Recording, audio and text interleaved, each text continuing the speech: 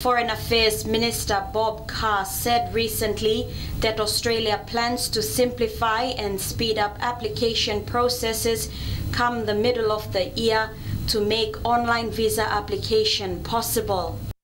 And that's going to be much more convenient for Papuans, and we're very pleased with that.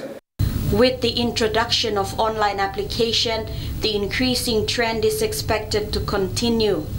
However, Mr. Carr made clear that Australia does not provide point-of-arrival visas, as screening applicants prior to arrival in Australia is in the interest of both countries.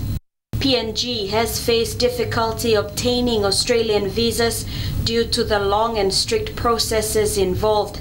This has slowed business and trade relations between the two nations.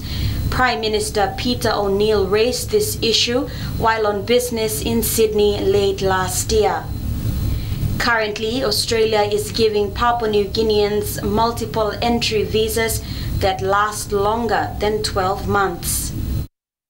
Salome Vincent, National MTV News.